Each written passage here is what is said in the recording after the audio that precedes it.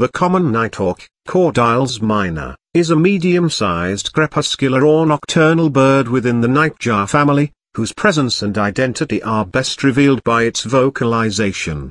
Typically dark, gray, black and brown, displaying cryptic coloration and intricate patterns, this bird is difficult to spot with the naked eye during the day.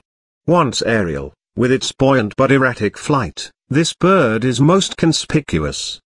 The most remarkable feature of this aerial insectivore is its small beak that belies the massiveness of its mouth. Some claim appearance similarities to owls. With its horizontal stance and short legs, the common nighthawk does not travel frequently on the ground, instead preferring to perch horizontally, parallel to branches, on posts, on the ground or on a roof.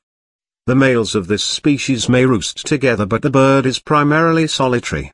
The common nighthawk shows variability in territory size. This caprimial has a large, flattened head with large eyes. Facially it lacks rictal bristles. The common nighthawk has long slender wings that at rest extend beyond a notched tail.